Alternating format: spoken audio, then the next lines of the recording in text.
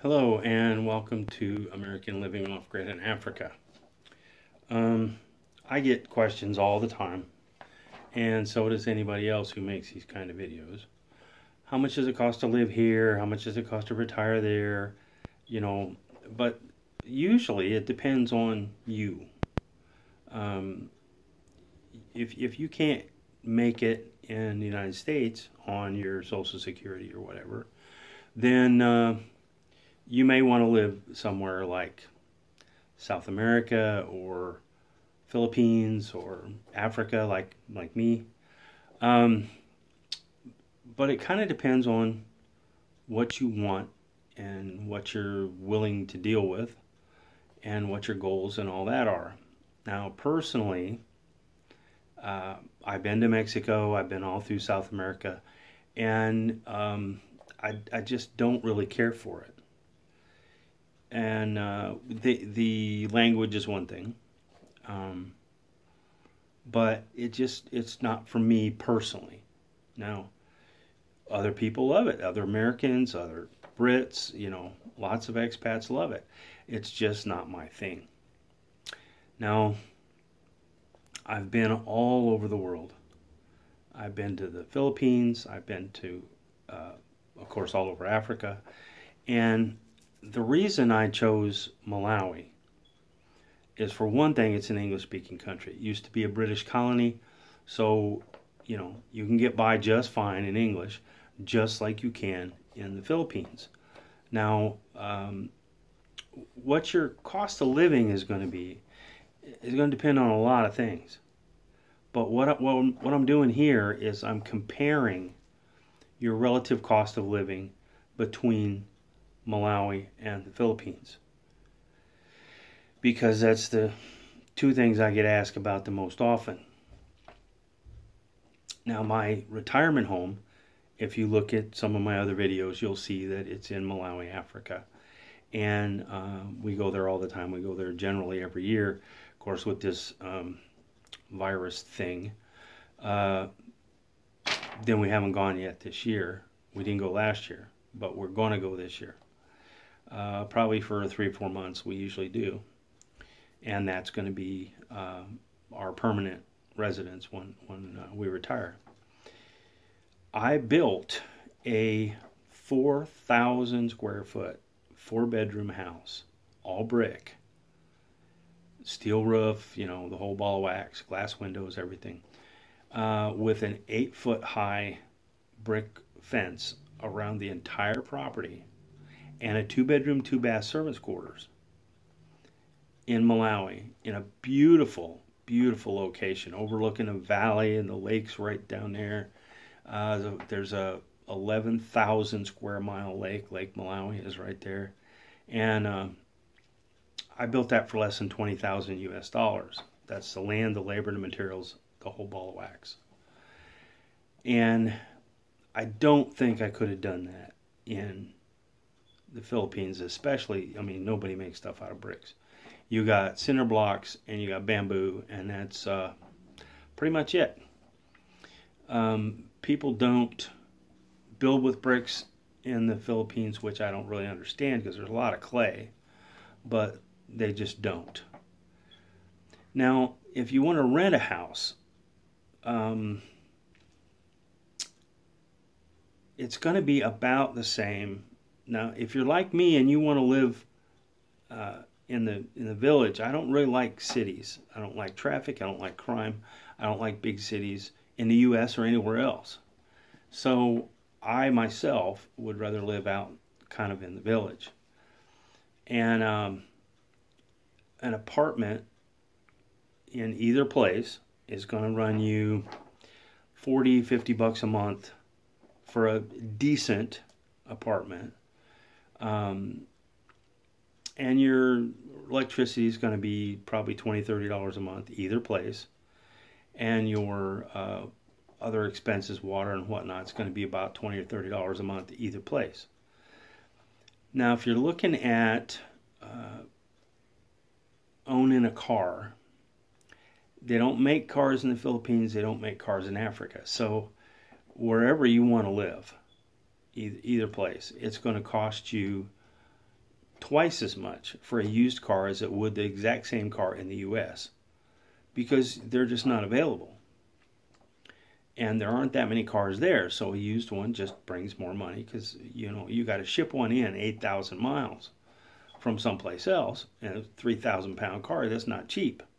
And then you got to pay import duties and all that stuff. So as far as all that goes, it's about the same whether you want to live in Malawi or anywhere in the area of Malawi, Zambia, Tanzania, Mozambique, the whole east side of Africa.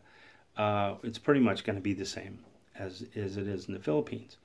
Your transportation, in the Philippines, you got jeepneys and tricycles, the three-wheeled motorcycle things. You got basically the same thing in Malawi, except you either sit on the back of a bicycle, or you ride on the back of a motorcycle, or you have these little minivans that they call minibuses. And a jeepney and a minibus is pretty much the same thing, except the jeepneys are a lot better looking. But, for 50 cents, you're going to go pretty much wherever you want to go, either way, either place. Now, when it comes to, like, food, meat, for instance, beef is difficult to find in Malawi. There just aren't that many cows. It's a lot easier to find in the Philippines, but most of the expats I know don't really care for the taste of it that you get in the Philippines. And if you want American beef, it's going to cost you, 3-4 times what it would in the U.S., because it has to be shipped frozen, 8,000 miles to get there. Now, fish in the Philippines is it's cheaper than the U.S., but it's expensive as far as what the average Filipino makes. But it's ocean fish. Now, in Malawi, you have Lake Malawi, which is an 11,000 square mile freshwater lake. It's the 4th largest lake in the world. And you can get a catfish as big as you are. You can get tilapia. You can get all the cichlid class of fish, which are like bluegills and sunfish in the U.S. And they're relatively inexpensive. Now, as far as the local person and what they make per day, fish is expensive either place. Dried fish is even more expensive either place. But, in the Philippines, you're going to be able to buy ocean stuff, like, say, squid and things like that, octopus and stuff, and tuna, that you can't buy in Malawi, because Malawi only has freshwater lake fish. So, it's pretty much the same as far as that goes. A chicken's going to cost you about $5 US either place, Philippines or Malawi. Bread is much easier to find and much bigger variety in the Philippines, but it's going to be less expensive in Malawi. You can buy a loaf of bread for 75 cents, sliced, wheat bread or white bread, whichever you want, fresh baked. You just go right to the store and pick it up. Your prepackaged snacks are going to be about, 30 to 50 cents either place. A Coca-Cola is going to cost you about 25 cents US either place. But what you need to consider is your overall cost. I mean, if that's the purpose of watching this video, is to decide which one's going to be cheaper for you. I know people in the Philippines whose budget is, $350, $400 a month. They get by okay. I know people in Malawi who get by just fine on $100 a month. But it all depends on what you want for your lifestyle, and of course it depends on how much money you have. Now, your Social Security in the U.S., is very difficult to survive on, say, $1,000 a month, which is what a lot of people who get Social Security, that's about the average of what they get. You're not going to be able to get by on that in the U.S. That's going to be tough. Now that'll set you up fine in the Philippines or in Malawi, and you'll have, a couple $100 extra to put in the bank every month. I know people who talk about how much it costs in the Philippines and how, your budget should be $1,300, $1,500, $2,000. I just don't understand that because, if I'm paying $40 a month for an apartment, what do I need the other $1,500 for? I don't understand. Unless you want to go out, partying and drinking and chasing women. And chasing women's expensive. I don't care where you are. Women ain't cheap, buddy. That's just all there is to it. Now, your overall cost for food, for me personally, it costs me about half for my monthly budget in Malawi what it does in the Philippines. And there again, I don't eat a lot of fish, so there's that. But the chicken is about the same. The goat meat, which I eat a lot of, is about the same cost either place. But you're say I want to buy a mango, okay? I can buy one in Malawi for 5 cents US. You get 20 of them for $1 American. Just because there's so many of them. And vegetables, bananas, all that kind of stuff is way less than 50% of what it would be in the Philippines. Things like breadfruit and that kind of stuff are tough to find either place, and so they're expensive because there aren't that many of them and there aren't that many customers for them, so they're expensive. Now, if you're talking about vegetables like beans and carrots and all that kind of stuff, if you're in the villages, you're going to be able to find people who grow that stuff. And, they live on $10 a month, so whatever you pay them, they appreciate, and it's cheap. So that's going to be about the same too. But I'm telling you, in my experience, what I spent, what I actually took out of my pocket and spent, is about 50% for food in Malawi as what it was in the Philippines. Now, I spent most of my time in Cebu and Cebu City and southern Cebu, and also some time up in Makati and Manila and that area up there. And of course, once you get in the cities, everything's more expensive. Anywhere you go. In Malawi, the long way, everything's expensive. You buy charcoal, it's twice as much as it is out in the village. So you just have to decide, okay, this is the amount of money I have, and this is how I want to live. And then after you've done that, then you can decide which way you want to go or what area you want to live in. They both have fantastic weather. They both have rainy seasons. They both have dry seasons. They both have mosquitoes. They both have malaria.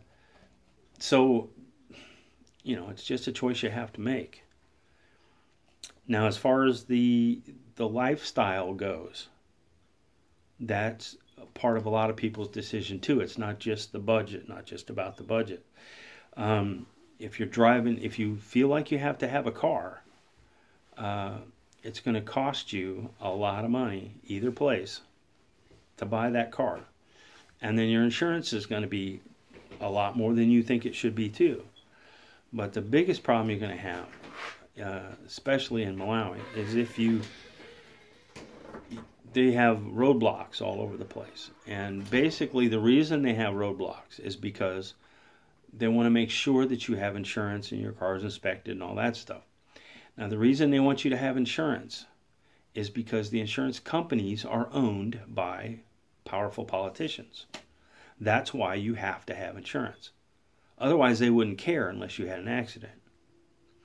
And the politicians, the powerful politicians, don't pay the insurance claims anyway. I know people have been waiting for years after an accident, and they still haven't got paid yet.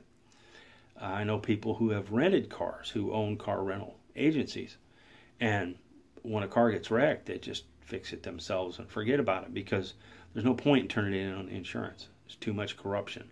You're never going to get it. You're never going to get that money. So you just have to understand that. It doesn't make any difference whether you like it or whether you don't like it. That's how it is. So if you're going to live there, you just have to accept that. Now in the Philippines, when you come to an intersection, whoever has the biggest car has the right of way.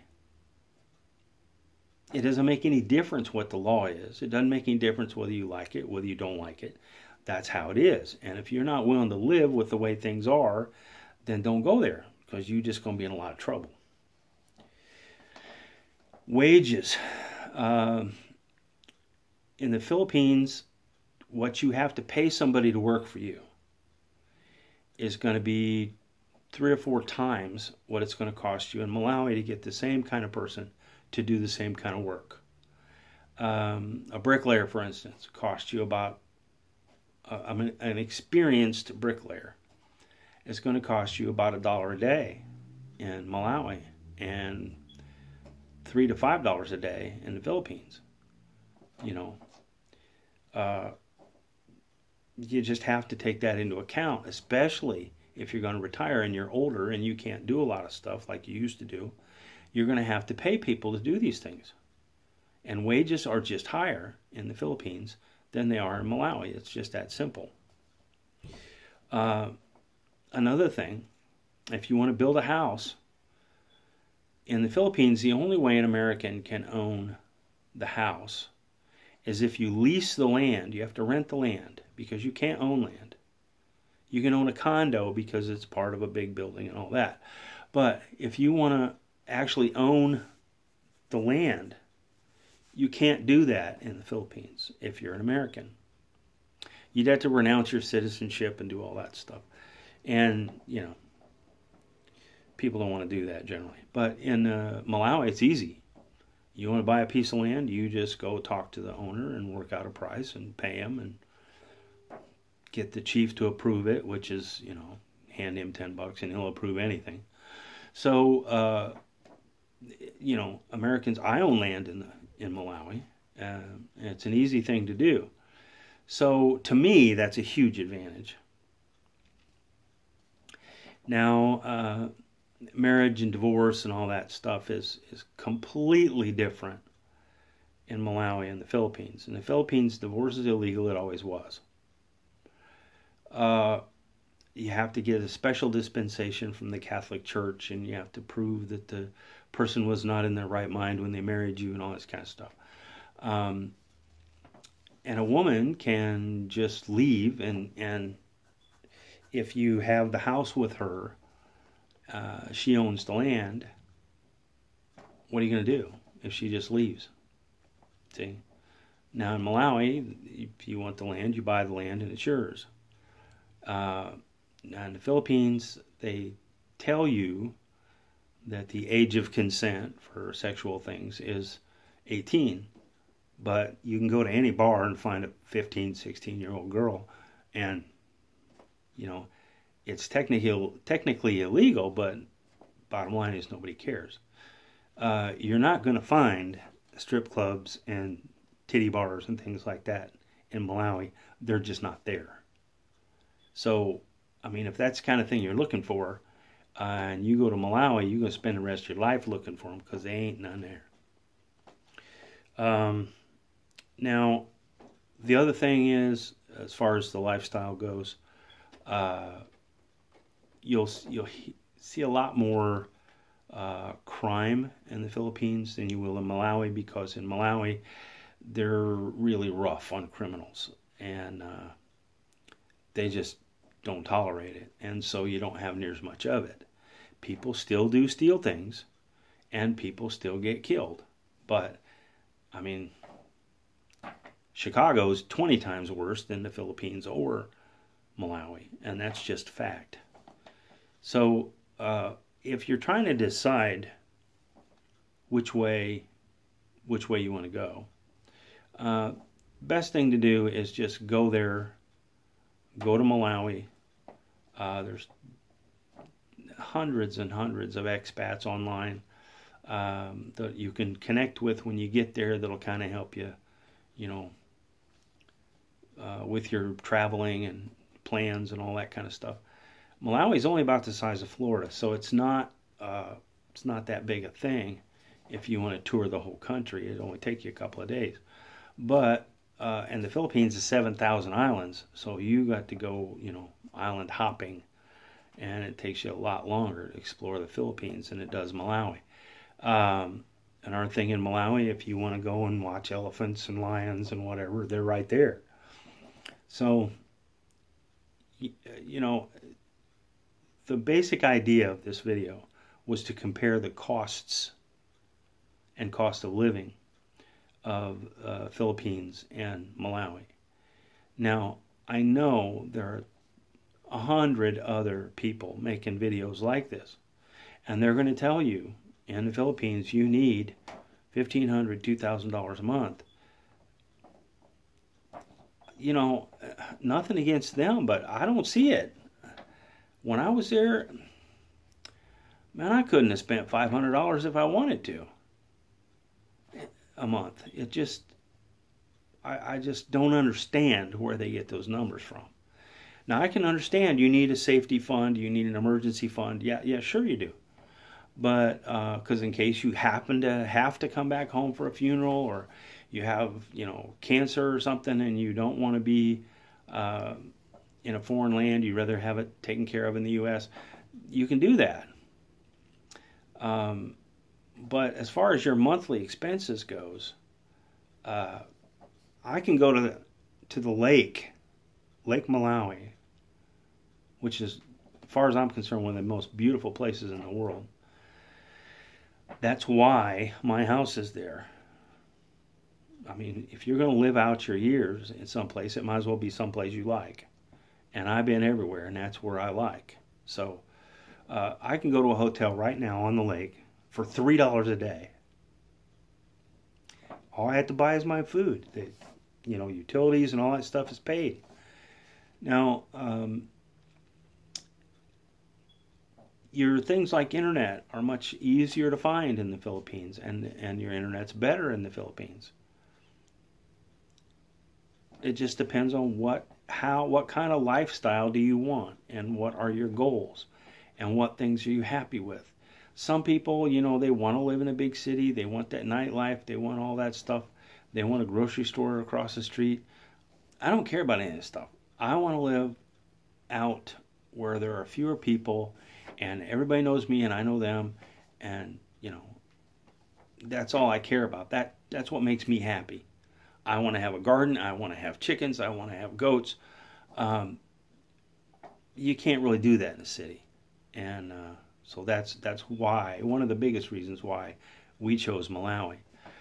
But the bottom line here is, if you have $300 a month, plus whatever you're comfortable with to put in an emergency fund, Malawi is easy to live on $300 a month. In the Philippines, only if you're out in the villages. I would say, in my estimation, it's going to cost you 50% more to live in the Philippines than it would in Malawi. But you get a more modern place. One way of looking at it, let's say the Philippines is a third world country, and then Africa, most of the countries in Africa would be fourth world. That's a good way of looking at it, in my estimation. It kind of gives you an idea what I'm talking about. There's more modern things. In the Philippines, if you have money, you can buy anything you want. That's not so in Malawi, because there are a lot of things you cannot buy because they're not there to buy. There's nowhere to go get them at. Unless you want to, fly to South Africa and buy it or something. You're just not going to have it because it ain't there. So those are the things you need to worry about and think about when you're comparing living and particularly retiring in Malawi or in the Philippines. Now, if you want to leave some comments below with other questions, I've spent a lot of time in both places. I have family in both places. I have friends in both places. I can pretty much answer any question you might have. Right now, you cannot fly into the Philippines unless you're a Filipino national or the spouse or child of a Filipino. You can fly into to Malawi. This much I know for sure. I know that because I have tickets. And I tried to get tickets to the Philippines, and you can't. At least not right now. So anyway, thanks for listening. Be sure to like and subscribe. There's going to be lots and lots more videos as soon as we get back to Malawi. Thank you for your time.